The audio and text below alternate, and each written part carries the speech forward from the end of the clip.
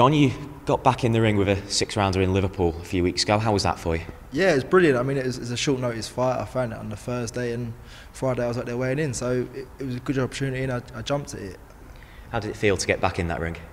Brilliant. I mean, it was a late night, but it was worth it. It was good to get 6 runs under my belt. I mean, sometimes you can get in there and blow an opponent away, but my opponent was tough, and he came. I think he come to survive more in the end, but I got good 6 rounds in, and it was my first fight in 6 months, so it was quite beneficial.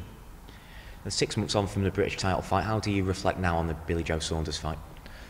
Good thoughts of it. I mean, I didn't get hurt. I learnt a lot, and I think if you lose and you learn, it's not such a bad thing. I mean, I'll come back a better fighter.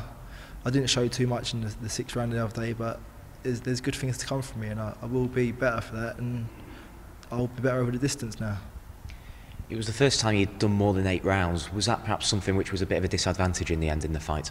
I didn't think so at the time, but I think in my head and mentally, yeah. I think because I'd been scheduled to box 10 rounds twice, and I've stopped him in the 8th. But yeah, I think now I've done it, it's going to hold me in good stead for the future. It was a close fight and a good fight. Did you feel at all unlucky not to get the decision? I knew what I had to do to win, and I didn't do it. So if you don't do that, then you're not going to get the win, are you? But you live and learn, and next time I will. And it was a very late night there at the Copper Box. Was that another thing for you to take a bit of experience from?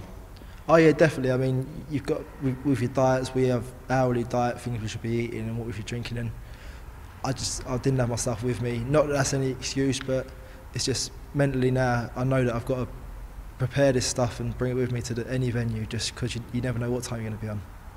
So you got a British title eliminator on this prize fighter bill. Will you be looking for the rematch? Definitely. I mean, I don't think that'll happen immediately with Billy Joe, but I mean, hopefully down the line it might happen for something bigger than a British title. But I'm focused fully on Jez Wilson for the British title eliminator, then see where we go from there.